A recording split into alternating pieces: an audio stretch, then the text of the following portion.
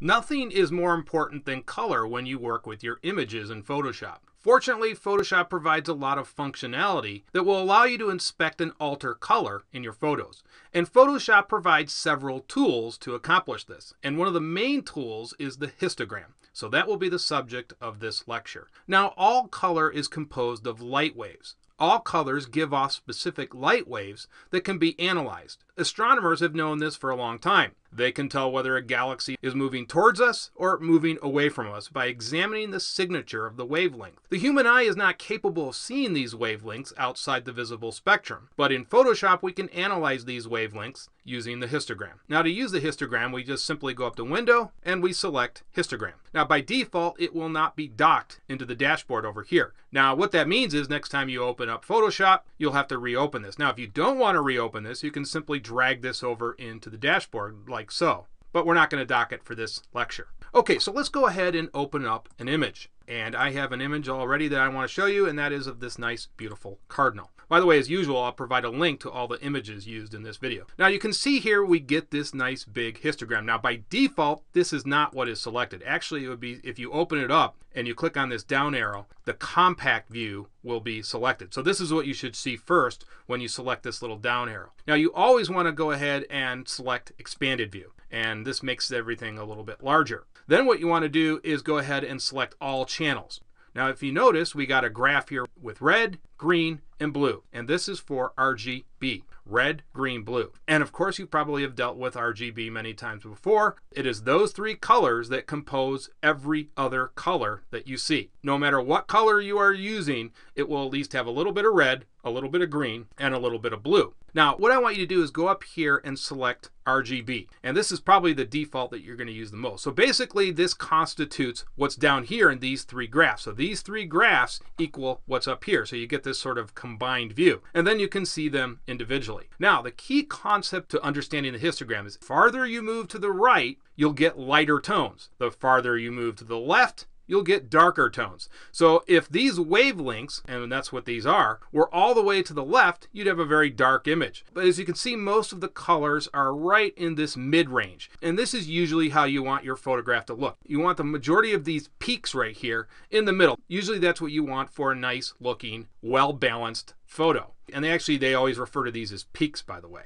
So here's a peak. Now you can see this is the blue peak right here, and these two peaks right here form the red and the green. Now remember, as I said, the farther you go to the right, that composes lighter tones. The farther you go to the left, you get darker tones. And everything in the middle is kind of mid-range. Now, if you take a look at this, let's actually flip back to this color so we can get a better idea of this. Now, if you take a look at this, green composes most of this image, right? So that's why it makes sense that this composes most of the lighter tones in this video. The red right here, as you can see, that's right in the middle, right where it should be. Now, we don't even see blue here, but remember what I said. Blue is in here to some extent, even though we can't see it, and that's why it's to the far left, the darker tones. We really don't see it that well, but it is present here, and that's why it's all to the left. Now, let's go ahead really quick and let me flip to another image here, and let's go to this blue sky, and let's see what happens here. Take a look at that. Now the blue composes all the lighter tones in this image. See how that is farther to the right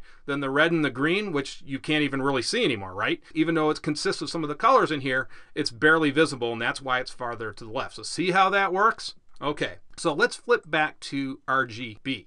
And actually, let's go back to the image of that cardinal really quickly.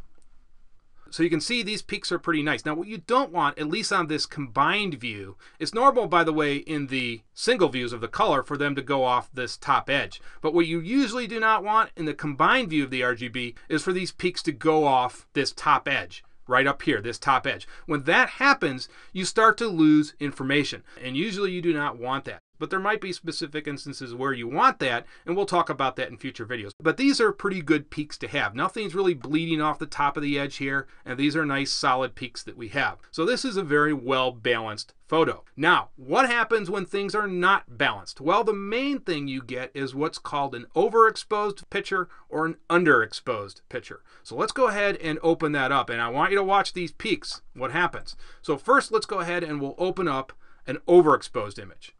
And take a look at that. Everything now is to the right. You see that? There is nothing on the left. There are no dark tones in this image. Everything is to the right. And take a look at here even. This right side is going right off the edge. See the top edge here. See that? And this is why we're losing information. This is this overexposed portion of this photograph right here. You would immediately recognize that because everything is to the right, and then a lot of it bleeds off this top edge. So there's too much light in this photo. But you can see how the histogram sort of reveals that. See how we have no dark tones here to the left? That is a classic example of an overexposed image. And actually Photoshop will allow us to fix that, which we're going to talk about in the next video, by the way. Now let's go ahead and take a look at an underexposed image. So let's select this one. You're going to notice a complete shift and everything will be on the left. Take a look at that.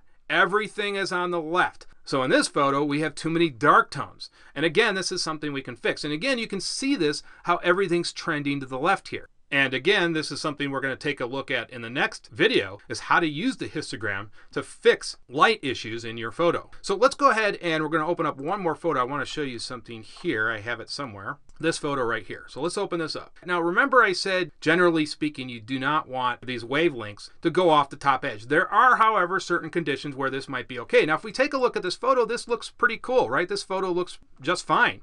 In fact, it looks like they wanted this high contrast effect where the flower would draw most of the attention. So in this case, they didn't really want a lot in the background. So that's why this is fine in this case. They wanted this big contrast. That's okay to have this huge peak on the left where it's coming off the top edge. In this case, this is probably okay. So it's not always a problem to have the wavelength going off the top edge. Like I said, usually you want everything in these midtones, and it becomes a problem when there's nothing on the right or nothing on the left. Then you probably have a photo that is overexposed or underexposed. But you can see here we have a high contrast photo, so this wavelength in this case is okay. And let's go ahead and actually open up one more photo, and let's take a look at this Klamath Basin. Let's open that up. This tends to be a little bit darker photo, so that's why you can see up here everything's sort of trending to the left. So a little bit darker photo. If this was a little bit lighter, we'd have higher peaks over here. But generally everything's kind of nice in the middle here, and this is a nicely exposed image. So I think you're getting an idea how the histogram works. See you guys in the next video.